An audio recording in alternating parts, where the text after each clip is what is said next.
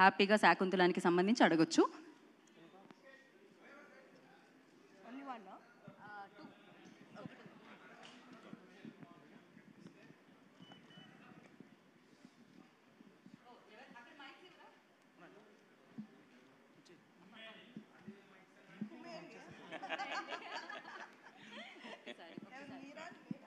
ఒకసారి అక్కడ కూడా మైక్స్ ఇవ్వండి. మీరా నేనా? మీరందరూ వెయిట్ చేస్తున్నారు సమంత గారి కోసం అని నాకు తెలుసు. అడిగేయండి, ఇంకెందుకు ఆలస్యం.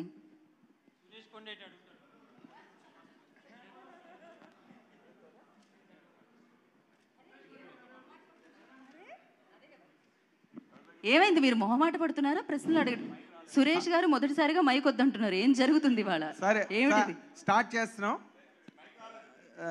సమంత గారు, హాయ్ అండి. This is mister Nagendra Kumar from ఈహా TV. Hi అండి. Ever since your visuals came in to focus,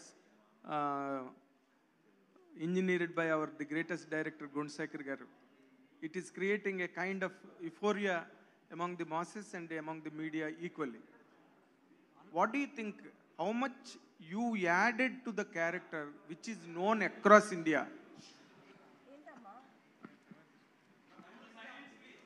ఈ పక్కన కొంచెం అంతా ఈ భారతదేశం అంతా తెలిసిన క్యారెక్టర్ ఇది. ఈ భారతదేశం అంతా ఉన్న కథ ఇది. ఈ పాత్ర మీరు చేస్తున్నప్పుడు మీరు ఏమాత్రం ఆ క్యారెక్టర్ని ఎలివేట్ చేయగలిగారు, లేకపోతే ఈ క్యారెక్టర్ దగ్గర నుంచి మీరు నేర్చుకున్నది ఏంటి? What did you learn from this character?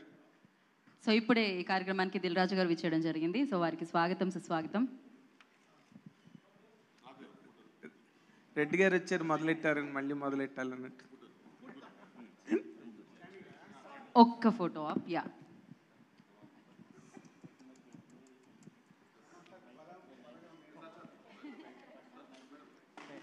ఇవ్వను. ఇన్స్పిరేషన్తో నేను ఎదగాలి.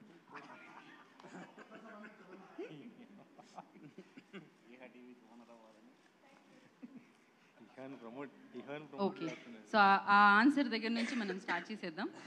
Do you remember the question? Should I repeat? No. ఇక్కడ సమంత గారి దగ్గర వాటర్ పెట్టు.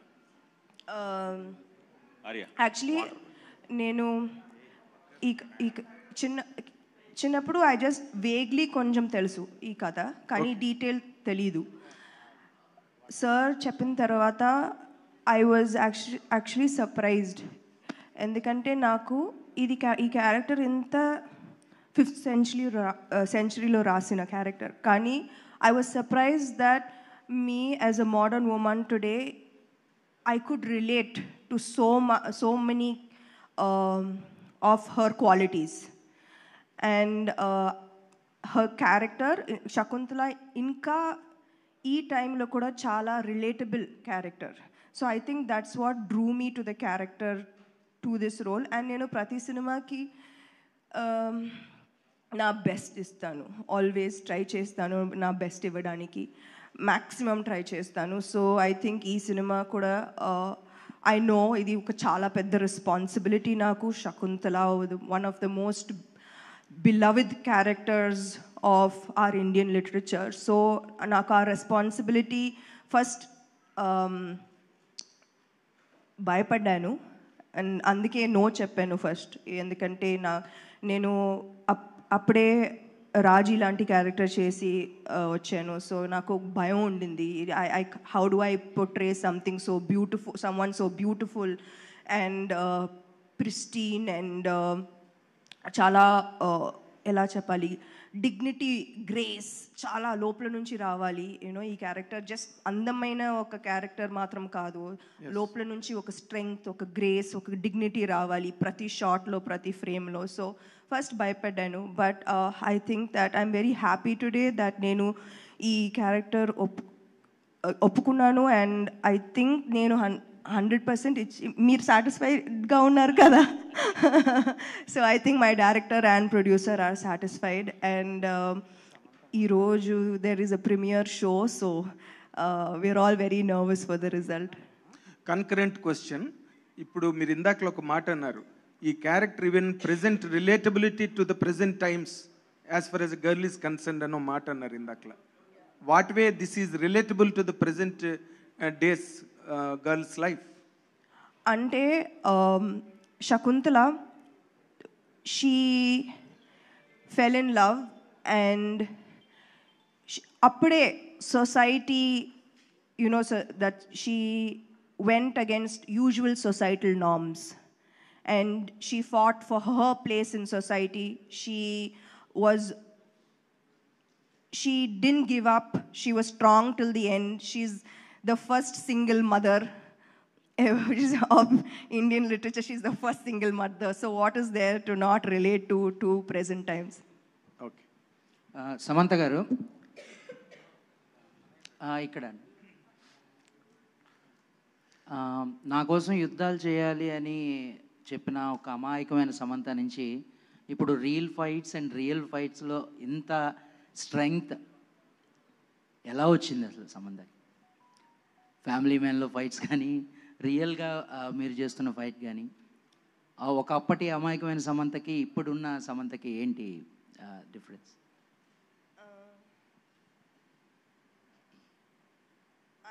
ఐ థింక్ దట్ చాలామందికి ఆ సిచ్యువేషన్లో ఉన్నప్పుడు అందరూ ఇలాగే చేస్తారేమో. అప్పుడు నాకు కొంచెం అన్ని కంఫర్ట్స్ ఉన్నాయి, లైక్ అంత పెద్ద ప్రాబ్లమ్స్ లేదు. సో నేను అలాగే ఉన్నాను అప్పుడు, చాలా నైవ్గా, హ్యాపీగా, సింపుల్గా. కానీ with all the struggles that have come నేను ఇలా మారిపోయాను. సో ఐ థింక్ దట్ ఎవరికైనా అలాంటి స్ట్రగుల్స్ వచ్చేటప్పుడు I think it forces you to show strength. I don't think I'm very special. I just think that నాకు ఇలాంటి extraordinary circumstances వచ్చింది అంతే. And ఆ circumstances, I didn't allow it to destroy me. Samantha గారు అండి, మామూలుగా ఇట్లాంటి సినిమాలు చేసినప్పుడు రిఫరెన్స్గా అట్లా ఏదైనా సినిమా మనం చూసుకుందాం, మైథాలజికల్ సినిమాలు అట్లాంటి ముందు ఈ సినిమా క్యారెక్టర్ చేసే ముందు ఏమైనా చూసారా? ఏదైనా ఇన్స్పిరేషన్గా చూసి ఈ క్యారెక్టర్ మీరు ఒప్పుకున్నారా, లేకపోతే ఈ సినిమా ఒప్పుకున్న తర్వాత ఆ క్యారెక్టర్ గురించి చూసారా? అంటే లేదు, యాక్చువల్లీ గుణశేఖర్ గారికి చాలా క్లియర్గా శకుంతల ఎలా ఉండాలి, ఇన్ఫ్యాక్ట్ ఆయన చెప్పారు ఏమి చూడదు, don't see anything, don't see any films, ఎందుకంటే he had a specific vision for Shakuntala. So నేను ఏమీ చూడలేదు, I just went by sirs vision. And నేను చాలా లక్కీ, ఎందుకంటే ఫస్ట్ డే నుంచి ఆయన మైండ్లో ఏముండిందో నా మైండ్లో కూడా అదే మీటర్, అదే portrayal of Shaakuntalam was in my mind too. So నాకు ఫస్ట్ డే నుంచి బాగా like there was a lot of good vibes with Gunasekhar sir, and prati take almost just first take 2 takes lo okay అయిపోతుంది, because I think that we saw the character in the same way.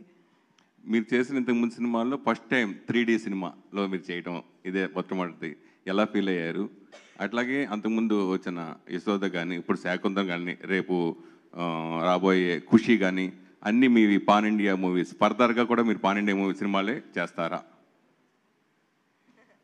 స్టోరీని బట్టి ఉంటుంది కదా, ఆవిడ ప్రొడ్యూసర్లు డైరెక్టర్లు తీయటానికి రెడీగా ఉంటే వాళ్ళు రెడీగా ఉంటారు. అంటే చూసింగ్ వాళ్ళ చేతిలో ఉంటుంది కదా. సో స్టోరీ జనాలకి కనెక్ట్ అవ్వడం. ఇప్పుడు శాకుంతలము పాన్ ఇండియాలో రిలీజ్ అవుతుంది, అన్ని లాంగ్వేజ్లో కనెక్ట్ అవుతే ఆటోమేటిక్ డైరెక్టర్లు ప్రొడ్యూసర్లు సమంత వెనకాల ఉంటారు, పాన్ ఇండియా చేద్దాం.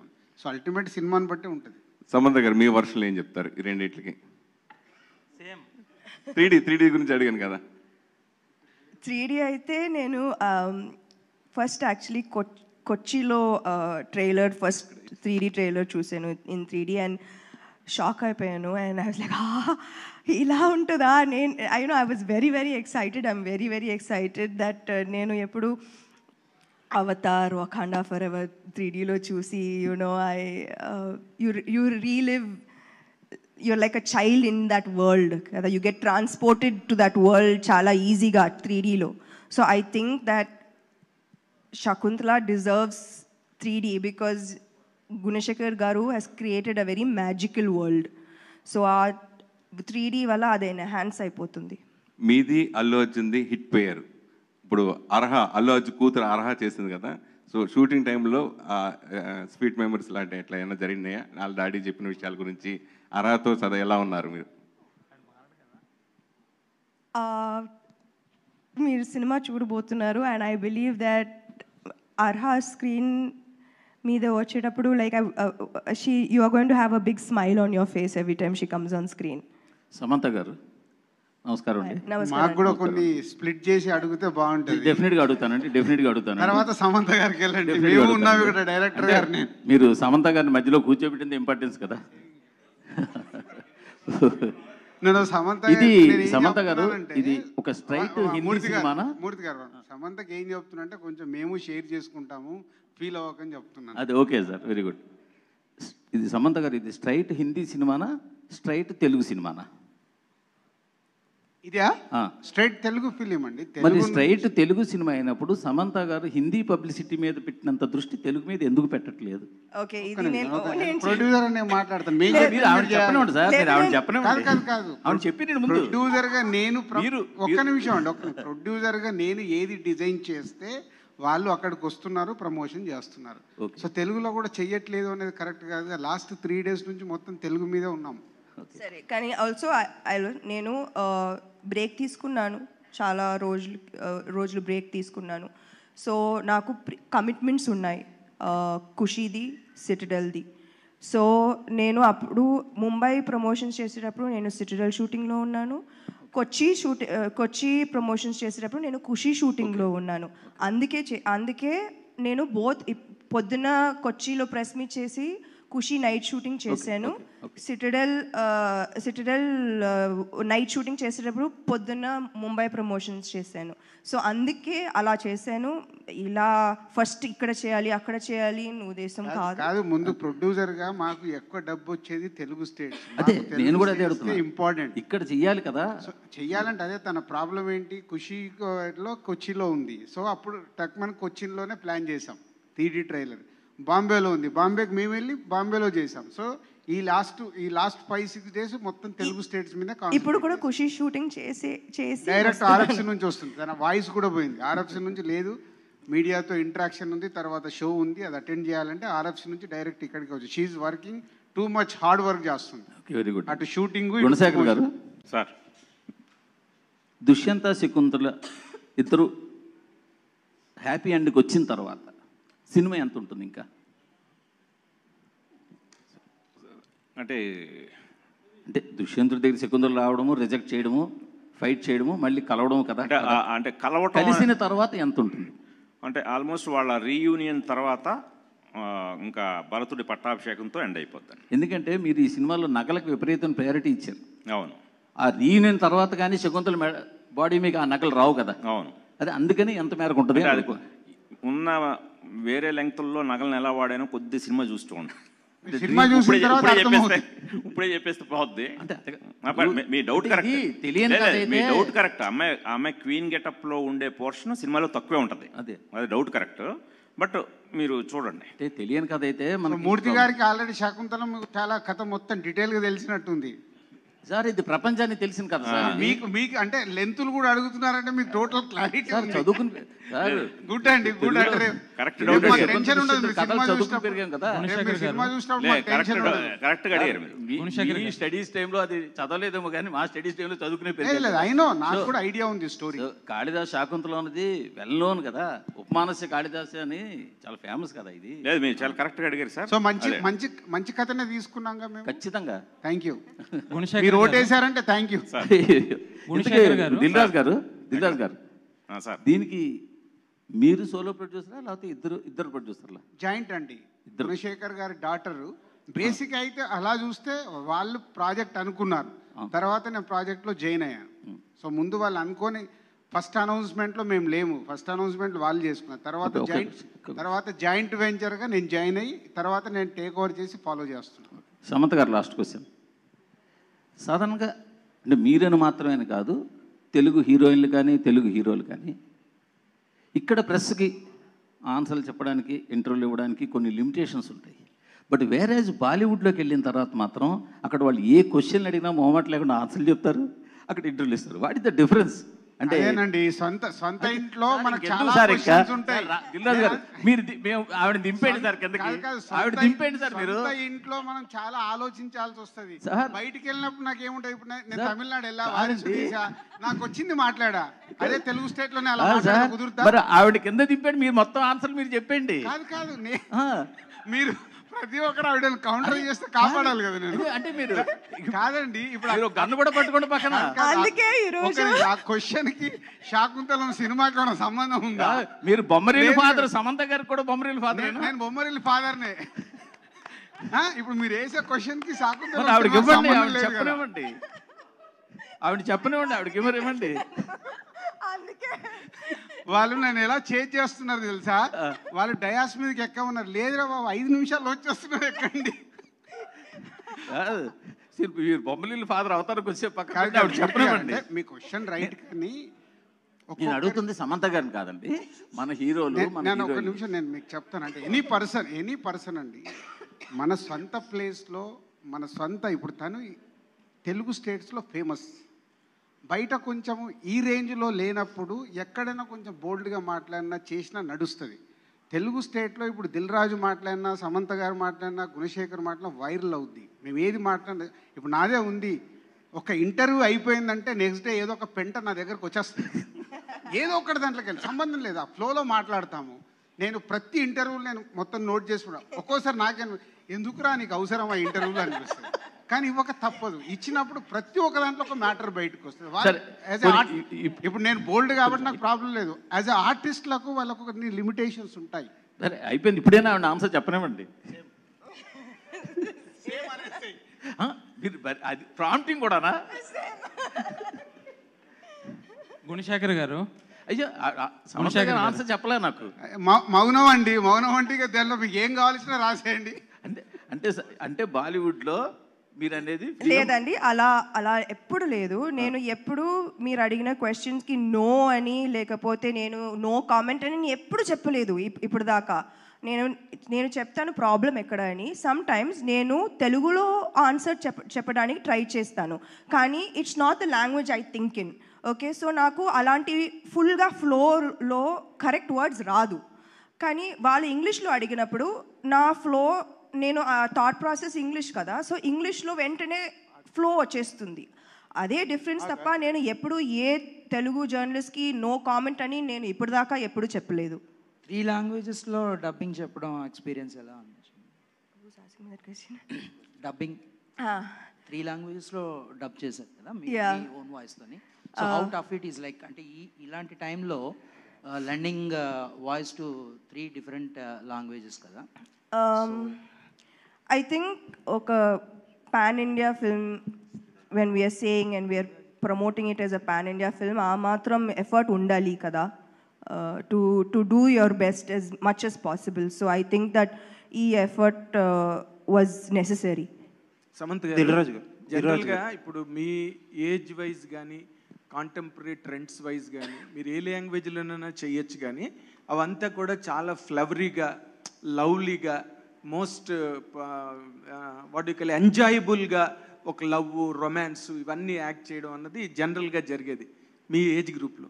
But you are doing a character which struggles by being distanced from the husband.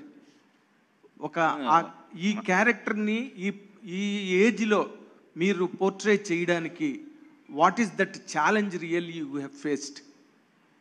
In జనరల్గా లవ్లీగా, రొమాంటిక్గా చేయడం అన్నది ఇన్ జనరల్గా అందరూ చేసేది మీ ఏజ్ గ్రూప్లో. బట్ ఈ క్యారెక్టర్ అన్నది main struggle of the character అదే సినిమాలో. హస్బెండ్కి దూరం అయినా అంటే లేదు నాగేంద్ర గారు, ఇది మొత్తం అదే స్ట్రగుల్ మీద ఉండదండి, అన్ని షేడ్స్ ఉంటాయి character. Main element of the story అదే కదండి, అదే 50-50 ఉంటుంది తప్పితే మొత్తం ఓన్ స్ట్రగుల్ మీదే ఉండదండి. టోటల్ గా ఒక జర్నీ కదా. అమ్మాయి శకుంతల బర్త్ దగ్గర నుంచి ఉంటదండి, అమ్మాయి పుట్టుక దగ్గర నుంచి. అవును, కణ్వాశ్రమంలో పుట్టిన దగ్గర నుంచి భరతుడు అది చాలా మేజర్ గా ఉంటుంది సార్. ఆ మేజర్ పార్ట్ ఉంటుంది అదంతా. అందుకే అన్ని జాగ్రత్తలు తీసుకొని గుణశేఖర్ గారు కనువిందులు చేసేలాగా సినిమాని తీర్చిదిద్దాడండి. అంటే మీరు జనరల్గా ఈ సినిమాలో పార్ట్ అయ్యే ముందు దీంట్లోని మీరు కథ విన్నాక పూర్తిగా మీరు చేసే సినిమాలన్నీ కూడా ఆల్మోస్ట్ వన్యమృగాలు లాంటి సినిమాలు, పుల్లు సింహాలు వేటాడే సినిమాలు చేస్తారు మీరు. ఇది పూర్తిగా ఒక రామచిలక లాంటి సినిమా, అడవిలో పర్ణశాలలో రామచిలక లాంటి సినిమా. ఇది చాలా సున్నితమైన సబ్జెక్టు, చాలా సాఫ్ట్ సెంటిమెంట్స్ ఉన్న కథ. ఇలాంటి దాంట్లో మీరు పార్ట్ అవుతున్నప్పుడు ఈ బడ్జెట్స్ ఇవన్నీ కూడా కమర్షియల్గా ఏమాత్రం పే చేస్తాయి సార్? మీరు అడిగింది ఏదో ఫ్యాక్షన్ సినిమాలో తీస్తారు ఆయన. ఫ్యాక్షన్ కాదు, ఆయన సున్నితమైన సినిమాలే తీశారు. ఫ్యాక్షన్ వరకు పవర్ఫుల్ గా ఉంటాయి. ఇది చాలా నాగేందర్ గారు యాజ్ ఎ ప్రొడ్యూసర్గా 50 సినిమాలు కంప్లీట్ అయ్యాయండి. నేనేంటి సక్సెస్ఫుల్ ప్రొడ్యూసర్ని, మీ అందరికీ తెలుసు. 70% సక్సెస్ఫుల్ పర్సంటేజ్ ఉంది. సో ఈ జోనర్ కూడా ఎందుకు చేయకూడదు? వారు చెప్పిన తర్వాత వై నాట్, ఈ జోనర్లో కూడా నేను పార్ట్ అవ్వాలి. ఒక మంచి ప్రయత్నం జరుగుతుంది, ఆ ప్రయత్నంలో పార్ట్ అవ్వాలని అయ్యాను. ఇక ఫైనాన్షియల్ రిస్క్ అంటారా, నేను నా గత 25 సంవత్సరాల నుంచి నేను రిస్క్ చేసినట్టు ఎవరు చెయ్యరు. డిస్ట్రిబ్యూషన్ అంటే నాకు పెద్ద రిస్క్. ఒక ఫ్రైడే ఇట్లా ఎగిరిపోతాయి. సో నచ్చిన సినిమాలో ఏదైనా రెడీ కదా, ఒక మంచి సినిమాని ప్రేక్షకులకు తీసుకురావడానికి వాళ్ళ ప్రయత్నంలో నేను పార్ట్ అయ్యాను. సో ఫైనాన్షియల్గా నేను పెద్ద ఆలోచించలే, మంచి సినిమా తీసుకెళ్ళాలి. సక్సెస్ అయినా ఫైనాన్షియల్ రిటర్న్ రాకున్నా నేను ఓకే అనుకునే దిగాను. దిల్ రాజు గారు, మీరంటే 50 సినిమాలు చేసాం, మంచి సినిమాలు చేశారు చాలా. ఇప్పుడు అన్నారు కదా కథ నమ్ముతాను ఎక్కువ అని. మరి ఇంత అవి కూడా ఈ ప్రొడ్యూసర్లు హీరోలని పొగుడుతూ ఉండాలండి, ఎక్కడికి పోయినా కూడా హీరోలను అలా పొగుడుతూ ఉండాలి, ఆకాశానికి ఎత్తేస్తుండాలి. హీరోలు అంటే హీరోలే కదా, అంటే ఎలాంటి మీరు డబ్బు పెట్టేది మీరు కదండి. పెట్టినా అంటే ఇప్పుడు ఒకప్పుడు నిర్మాత అంటే దిల్ రాజు గారికి ఎన్ని ఫ్యాన్ పేజెస్ ఉన్నాయి తెలుసా? సో హీరో అంటే ఇప్పుడు మీరు తమిళనాడు వెళ్ళారు, అక్కడ విజయ్ అది ఆయన ఉన్నాడు కదా, ఆయనేమో మీరు మెగాస్టార్ కన్నా పెద్ద అన్నారు. ఇక్కడికి వస్తారు, ఇక్కడ హీరోలు అందరూ కూడా మీరు అది ఇది అంటే ప్రొడ్యూసర్ అనేవాడు డబ్బు పెట్టి కాదండి. స్టార్ హీరో అంటే స్టార్ హీరోనే, దాంట్లో ఎనీ లాంగ్వేజ్కి వెళ్ళినా వాళ్ళు స్టార్ హీరోలు అంటే స్టార్ హీరోలే. మార్నింగ్ షో ఉన్న థియేటర్లన్నీ వేస్తే ఫుల్ చేసేది స్టార్ హీరోలు కాబట్టి వాళ్ళు స్టార్ హీరోసే, దాంట్లో నో కాంట్రవర్షియల్ డైలాగ్. రాజుగారు, గుణశేఖర్ గారు, నేను స్టార్ హీరోలను అడుగుతున్నా, వచ్చారు కదా ఎలాగని అన్నారు కదా. రుద్రమదేవి మీరు అప్పట్లో అనుష్క టాప్లో ఉండేది తీశారు, అయితే అందులో అల్లు అర్జున్ మీకు బాక్స్ ఆఫీస్లో రావడానికి ఉపయోగపడ్డాడు. ఇప్పుడు శాకుంతలంలో ఎవరున్నారు అట్లా ఆ బాక్స్ ఆఫీసు ఓపెనింగ్? అలా లెక్కలు వేసుకోలేదండి. ఇప్పుడు ఈవెన్ రుద్రమదేవి కూడా మీరు ఫస్ట్ చూస్తే ప్రాజెక్ట్ అనౌన్స్ చేసినప్పుడు అల్లు అర్జున్ ఎవరు లేరండి. అది రుద్రమదేవిగా హీరోయిన్ ఓరియంటెడ్గానే స్టార్ట్ చేసామండి. కానీ తర్వాత అల్లు అర్జున్ వల్లే వినండి సార్, స్టార్ట్ అలాగే చేసాం. సగంలోకి వచ్చాక అల్లు అర్జున్ ఇలాంటి ఒక హిస్టారికల్ సినిమా చేస్తున్నాను కాబట్టి అందులో ఒక క్యారెక్టర్ గురించి తెలుసుకొని తను ఇంట్రెస్ట్ తోటి వచ్చి జాయిన్ అయ్యాడు. సో అప్పుడు అలా అల్లు అర్జున్ రావడం జరిగింది తప్పితే ముందు అల్లు అర్జున్ కూడా బ్యాంక్ చేయడం జరగలేదండి. అలాగే ఇప్పుడు శాకుంతలం అంటే దానికి అల్లు అర్జున్ వల్లే ప్లస్ అయ్యాడు కదండి చాలా సినిమాకి. ఖచ్చితంగా ప్లస్సే అయ్యాడు. బట్ ఇప్పుడు అలాగని నేను అదే చెప్తున్నాను, ప్లస్ అవుతాడు కదా అని లెక్కలు వేసుకొని రుద్రమదేవి అయితే స్టార్ట్ చేయలేదు. అలాగే ఇప్పుడు శాకుంతలం కూడా కథను నమ్మాను. కథను నమ్మిన తర్వాత అంటే మీరు ఒకటే అంచనాగరండి, నేను రుద్రమదేవికి సోలో ప్రొడ్యూసర్ని కదా, నేను ఒక్కనే కథను నమ్ముకొని గుడ్డిగా దిగేసాను అనుకోవచ్చు. ఇప్పుడు శాకుంతలంకి నాతో ఆయన జాయిన్ అయ్యారు. ఆయన కమర్షియల్ లెక్కలు లేకుండా ఆయన జాయిన్ అవుతారండి దిల్ రాజు గారు. అది అది అది ఇది బాగా చెప్పాడు కామెంట్, ఇది నచ్చింది నాకు. ఇక్కడ మాకు అల్లు అర్జున్ దిల్ రాజు గారు. కానీ ఆయనే అన్నాడు కదండి స్టార్ ఉంటే కానీ ఆ మార్నింగ్ షో. అదే మేబీ వాళ్ళు నమ్ముతుంది అదేనండి, రేపు మార్నింగ్ షోకు నా ఫోటో నా పేరు మీద కూడా జనాలు వస్తారని. అదే అన్నారు కదా, వస్తారు కదా. ఇప్పుడు దానికే కదా ప్రూవ్ అయింది. బలగం అనే సినిమాకు ఎవరున్నారు? మేమున్నామండి. ఎవరున్నారు? మేము చేసాం. ఫస్ట్ ఎవరున్నారు? మీరే. నేను సినిమా తీస్తే మీ అందరికీ చూపించి మీరందరూ దాన్ని ప్రమోట్ చేస్తే ఆడియన్స్ వచ్చారు, చూశారు. అంతే, ఇంతింత వాటింత అన్నట్టు 6వ వారం కూడా కలెక్షన్స్ వస్తున్నాయి. ఓటీటీలో వస్తుంది, ఊర్లలో వేసుకుంటున్నారు, అయినా థియేటర్ అవార్డులు కూడా వస్తున్నాయి. I don't know any other producer. So ఇప్పుడు శాకుంతలం కూడా అంతే. గుణశేఖర్ గారు సమంతతో పాటు ఇక 3వ కుర్చీలో కూర్చున్న నేను కూడా అంతో ఇంతో వాల్యూయే. స్టార్ హీరోతో రేంజ్ కాదు నాది, కానీ అంతో ఇంతో వాల్యూ. అరే దిల్ రాజు చెప్తున్నాడు, దిల్ రాజు బ్యానర్ కూడా యాడ్ అయింది అంటే దీంట్లో ఏదో యాడెడ్ ఉంటుందని ఆడియన్స్లో క్యూరియాసిటీ ఉంటుంది. అది మీకు తెలుసు, కానీ మాతో చెప్పియాలనే ప్రయత్నం చేస్తున్నారు అంతే. సమంత గారు ఇప్పుడు శాకుంతలం చేశారు, ఇంతకుముందు యశోద చేశారు. ఇవన్నీ కూడా స్ట్రాంగ్ రోల్స్ కదా, ఒక లేడీని స్ట్రాంగ్గా పోర్ట్రేట్ చేయడము. ఇవన్నీ ఆన్ స్క్రీన్ చేసేటప్పుడు చాలా ఇన్స్పైరింగ్ రోల్స్ ఇవన్నీ కూడా. మీరు రియల్ లైఫ్లో మీరు వీటిని ఇన్స్పైరింగ్గా తీసుకుంటారంటే మీ తాలూకా అబ్స్టకిల్స్ ఏమైనా వచ్చినప్పుడు, మీ లైఫ్లో ఏమైనా జరిగినప్పుడు ఈ రోల్స్ని ఇన్స్పైరింగ్గా తీసుకుంటారా, లేదా జస్ట్ ఇట్స్ నేను ఒక మంచి రోల్ వేసాను వదిలేస్తాను అంతే, real life is real life, real life is real life అంటారు ఆ క్యారెక్టర్లో? లేదు, సమ్హౌ అది సమ్వేర్ ప్రతి క్యారెక్టర్లో నేను ఉంటాను. I somehow because when I play something కదా, ఆ క్యారెక్టర్ నుంచి it becomes part of my sub conscious, and when I play a character, I give some of Samantha into that character. So I don't think a separate cheyadaniki kashtam. Always there will be some parts of the character left in me. రాజు గారు sir, ఈ రోజు నుంచి ప్రీమియర్లు start చేస్తున్నారు కదా, ఇంకా 4 days ఉంది. ఈ బిజినెస్కి ఏమైనా ఎఫెక్ట్ అవుతుందా, లేదంటే మీరు సేఫ్ జోన్లో ఉన్నారా? నేను మెల్లిగా హాలీవుడ్ ప్యాటర్న్కి వెళ్దామని ప్రయత్నం చేస్తున్నానండి. హాలీవుడ్ ప్యాటర్న్ ఏంటి? స్టూడియో సినిమా రెడీ చేసిన తర్వాత వాళ్ళు ఫైనాన్షియల్గా ఆలోచించరు. సో ప్రోడక్ట్ని రెడీ చేసుకొని షోస్ వేస్తూ అలా రిలీజ్ చేయడానికి ప్రయత్నం చేస్తారు. హాలీవుడ్లో రిలీజ్ కంటే ముందు మన ఇండియాలో మనకు సినిమాలు చూపిస్తారు హాలీవుడ్ వాళ్ళు. So I'm trying that pattern. So ఫైనాన్షియల్గా ఎలా ఉన్నా ఐఎమ్ రెడీ.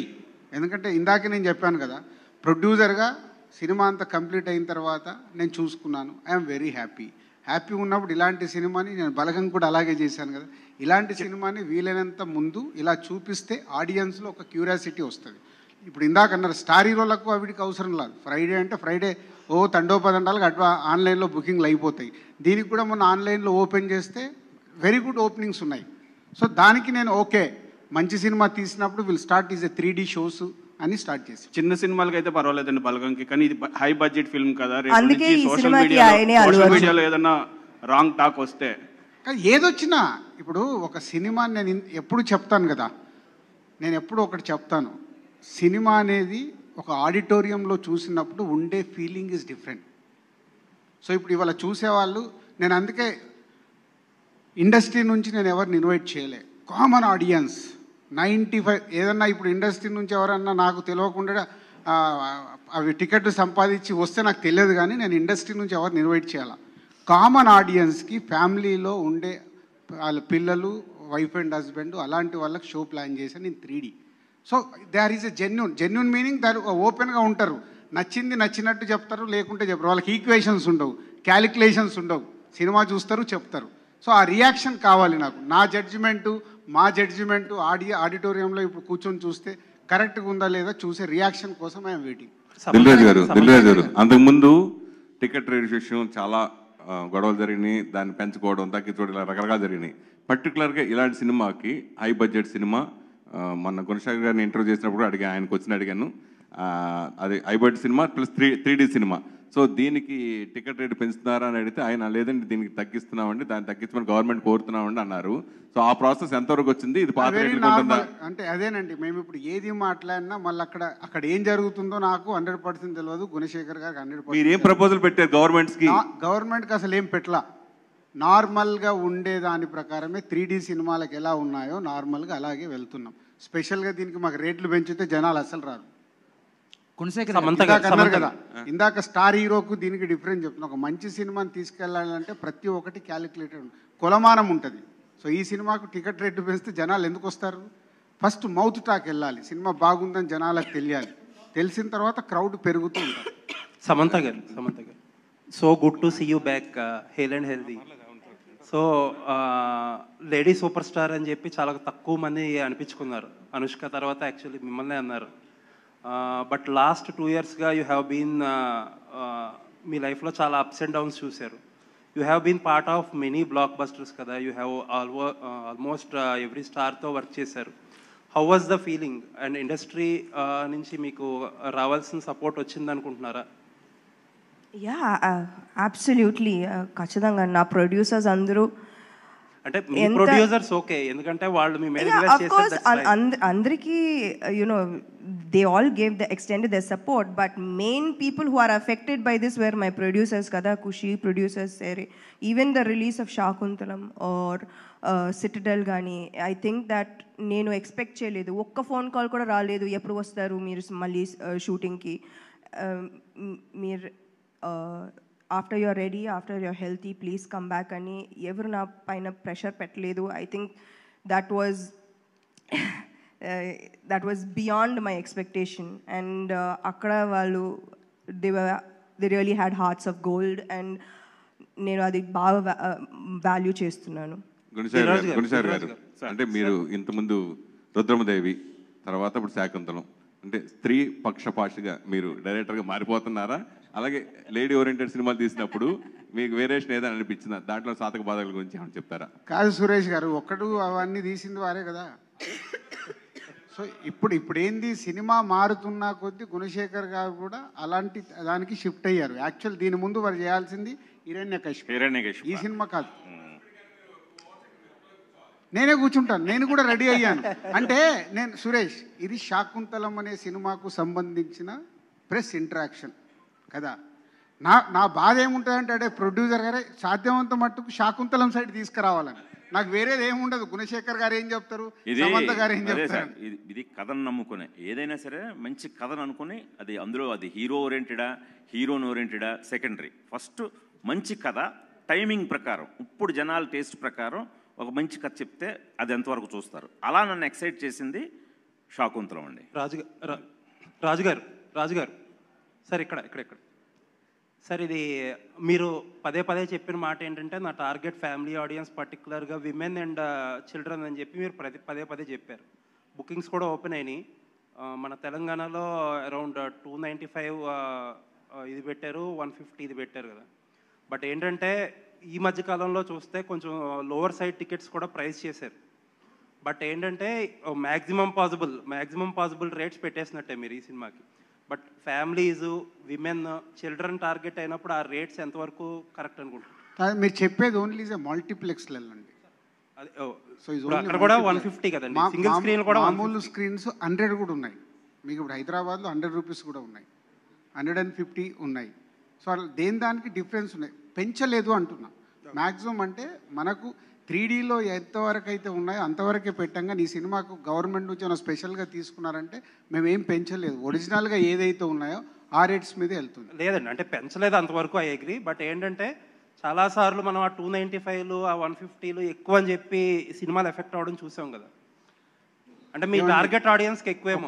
ఒకటి మనం అందరం ఆలోచించాల్సింది ఏంటంటే, అందరికీ తెలుసు ఈరోజు సినిమా బాగుంది అంటే ఆడియన్స్ వాళ్ళు స్పెండ్ చేయడానికి అస్సలు ఆలోచించట్లేదు. మంచి సినిమా ఉంటే they are coming. Summer holidays చెప్పిన కదా, హాట్గా ఉంటుంది బయట, సినిమా లోపలికి వచ్చి హిమాలయాల మధ్యలో ఉంటుంది, కూల్గా ఉంటుంది cinema. They will enjoy, family audience. Gunasekhar గారు, సింహంతో అర్హ, పులితో అల్లు అర్జున్, ఇది కోఇన్సిడెన్స్ అనుకోవచ్చా? వాళ్ళిద్దరిని అలా స్క్రీన్ మీద చూడాలి. ఏమి కలుపుతారు స్వామి మీరు, అది గుణశేఖర్ గారు కూడా తెలియదు. పులితో అల్లు అర్జున్ వస్తున్నారు, వారికి ఎట్లా తెలుసు? ప్లాన్ చేసి తీసేశారు. సుకుమార్ గారు మీరు మాట్లాడుకుని చేశారా? సరదాగా అనుకోండి.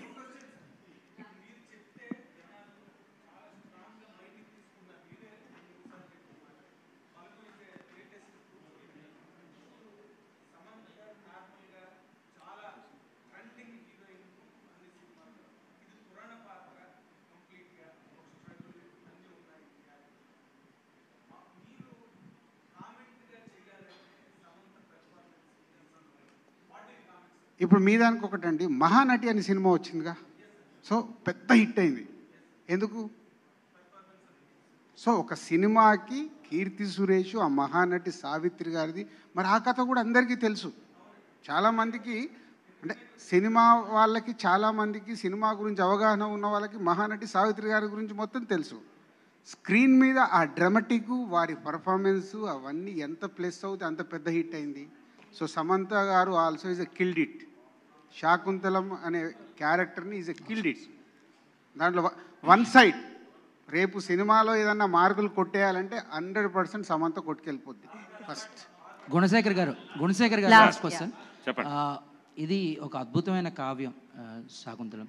సో దీన్ని మీరు తీస్తున్నప్పుడు ఈ నరేషన్ అంటే లాంగ్వేజ్ పరంగా ఎటువంటి జాగ్రత్తలు తీసుకున్నారు, డైలాగ్స్ పరంగా ఎటువంటి జాగ్రత్తలు తీసుకున్నారు? And the second thing, do you expect any tax exemptions from both Telugu states for this film? Telugu స్టేట్స్కి ట్యాక్స్ ఎగ్జంప్షన్ కూడా ఏమైనా ఎక్స్పెక్ట్ చేస్తున్నారా? మొన్నే రుద్రమదేవికి కేసీఆర్ గారు దయతలిచి ఆయన ట్యాక్స్ ఎగ్జంప్షన్ ఇచ్చారు. అరే పాప ఈ కుర్రాడవడో ఇన్ని కోట్లు పెట్టి ఖర్చు పెట్టాడే, మనం ఎంకరేజ్ చేద్దాం, ఒక చరిత్రను తీసాడని చెప్పి ఇచ్చినందుకే ప్రేక్షకుల సంఘం నా మీద కేసేసారు. సో ప్రేక్షకులకు ఇవ్వాల్సింది ఆ ప్రొడ్యూసర్కి ఎందుకు ఇచ్చారని చెప్పి. సో అది కోర్టులో కేసు నడుస్తుంది సార్. సో అలా మేము ఎలా ఉన్నామంటే దిల్ రాజు గారు మేము ఈ సినిమా తీసిన వాళ్ళగా మీరు ఆ ట్యాక్స్ ఎగ్జంప్షన్ డైరెక్ట్గా ప్రేక్షకులకు ఇచ్చినా సరే వెల్కమ్ అండి. సో ఆ రోజు ఆ సర్కమ్స్టాన్సెస్లో అది అలా జరిగింది. సో ఆ విషయం అదండి. ఇంకా మీరు అడిగిన మొదటి క్వశ్చన్ అంటే భాషాపరంగా అంటే మరీ గ్రాంధికానికి వెళ్ళిపోలేదండి. సో అందరికీ మేము ఒకటే పెట్టుకున్నాం, మేము మైథాలజీ ఫర్ మిలీనియల్స్ అంటే ఇప్పటి మిలీనియల్ ఆడియన్స్కి మనం దగ్గర అవ్వాలి. సో వాళ్ళకి అర్థం అవ్వాలి. మరీ ఎక్కువ పెద్ద పెద్ద గ్రాంధికాలు పెట్టేస్తే వాళ్ళకి అర్థం కాదు. అలాగని మరీ లైటర్ చేస్తే మరి మామూలు సోషల్ సినిమాలా కూడా అనిపించకూడదు. అది కరెక్ట్గా బ్యాలెన్స్ చేసి డిజైన్ చేయడం జరిగిందండి. డెఫినెట్గా మీ క్వశ్చన్కి మోడ్రన్ యూత్ ఎవరైతే ఉంటారో సో మోడ్రన్ యూత్కి అనిపించవచ్చు మీ క్వశ్చన్, కానీ జనరల్గా మనం మాట్లాడే భాష ఏదైతుందో వాళ్ళందరికీ చాలా క్లియర్గా ఉంటుంది, ప్రతి పదం అర్థమవుతుంది. Thank you so much. విలువైన ప్రశ్నకి థ్యాంక్ యూ.